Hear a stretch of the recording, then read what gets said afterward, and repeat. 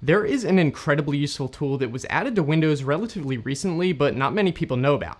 It's called Power Automate Desktop, and it's basically a way to automate almost anything you can think of, and it's GUI based, so you don't have to know how to code. These automations you create are called flows, and you can see how you have an enormous list of possible actions you can have it do step by step. Anything from copying or deleting a folder, to taking a screenshot or printing a document, to setting some variable to use in another action, or even checking if a window contains a certain text. And of course, you can set conditions to only do steps in certain cases, and loop a set of steps as long as you need. So if you aren't someone who knows how to code, this is actually a good way to learn some of the basic high-level concepts. If you're on Windows 11, it should already be installed, but if you're on Windows 10, you can just install it through the Microsoft Store. At this point, you might think this is cool, but you aren't really sure of the practical use of it, so I'll give you a real example of an actual automation I created, and I think it's pretty cool. Before we do that though, speaking of cool programs and services, I want to thank today's sponsor, Mine. Mine lets you find out which companies have your data and lets you control where you do or don't want to keep it. You start out by going to saymine.com and just sign in with your email account you want to analyze, and give it a minute to do its thing. Mine will only analyze the subject line and center of the email, the first line preview snippet, plus some metadata to figure out which companies you've interacted with. But as their privacy policy states, they do not collect the content of your email for analysis. Then, when it's done, it shows you the results. For me, there are over 250 companies that have data on me. A bit concerning. On the My Footprint page, I can see a selection of these companies, but I prepared myself and looked at the tab showing all the companies, and it is eye-opening. By clicking on a company, it shows me, for example, that EA stores info like my financial and identity data, and even online behavior data.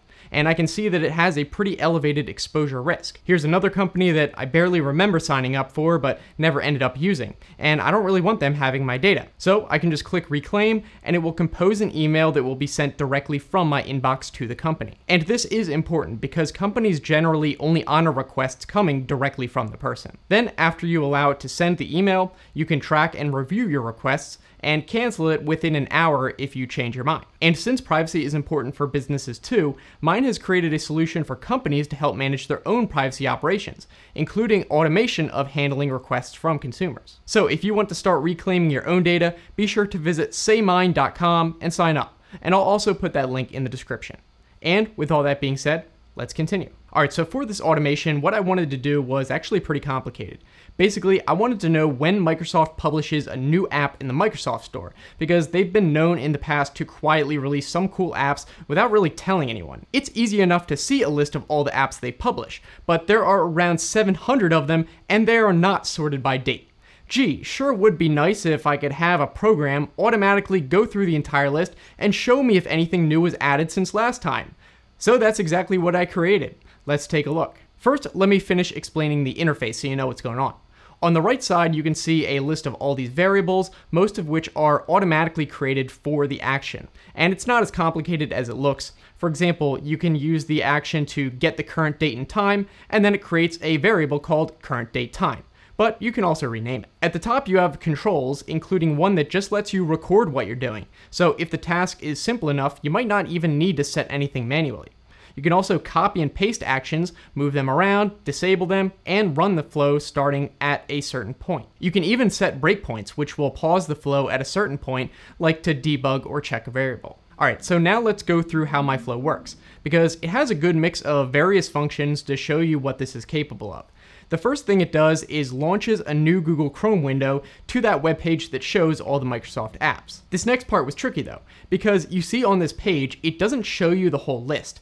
It makes you keep clicking show more results until all 700 are shown. Fortunately, you can create loops. So I found a JavaScript code snippet online that lets you click any button on a web page, and I set it to just click that show more results button. Then it does that a number of times, which I set to 20. Then it checks if that show more results button is still there, and if it is, it goes back and does 20 more again.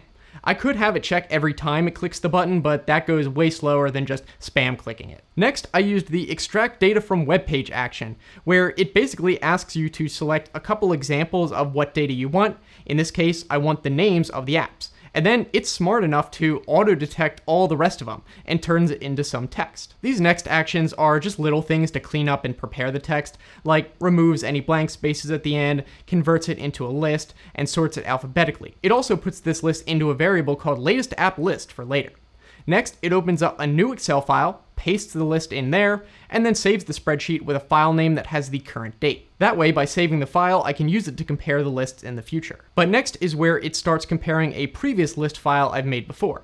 So it pops up a dialog that lets me select an existing list. This function even lets you choose which folder to select from and filter to only show certain files if you want. After I choose an old list, it copies the data from the spreadsheet and puts it into a variable called old_app_list and uses this function called subtract_lists, which compares that variable to the latest app list and creates a new list with only the entries that are in the latest list and not the old. So now I have a list of only newly added apps, and it puts them in the clipboard.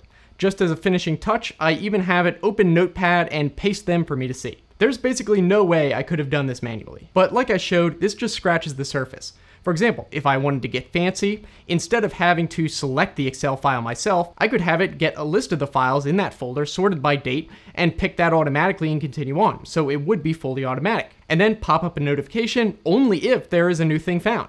Wait, I actually did do all that, as you can see here. In this more advanced version, I also made a variable for the path to the list folder, so I can just change it by changing that one variable. And then a bunch of the actions below reference that. And I made it write a text file as a log in the case that it does find new apps, so it really does everything for me now. Now, as cool as this Power Automate program is, it's not perfect. There are some really dumb things about it. For example, you can't just have it run offline. You have to log in with a Microsoft account.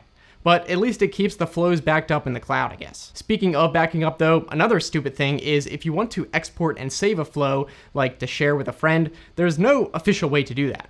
What you can do is select all of the actions in a flow and then hit copy, which will put them in text format.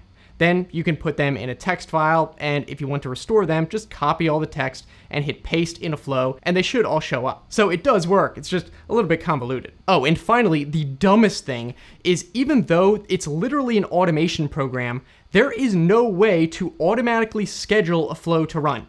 You have to run it manually. So if you want to automatically run something on startup, tough luck. Apparently they reserve that ability for business users, even though it's included in Windows 11 Home. Very dumb. Also, quick random note I'll just throw in here. If you want the browser and web actions to work correctly, you have to make sure to install the browser extension for whatever browser you're using. Now, when you go and open the app, there are a few examples, but if you want to mess around with the one I made, I'll put a link to that text file in the description, so you can just copy and paste it into your own flow. You'll just have to change that first variable to a folder you want to use, and then it should be set. Though the first time you run it, it will display a message that no previous lists were found. Yup, I added a check for that too. So hopefully this video gave you an idea of what this could be used for, and maybe you already know something it would be good for. So definitely let us know about that down in the comments if you do. Thanks again to Mind for sponsoring this video. Be sure to visit saymind.com so you can start reclaiming your data too.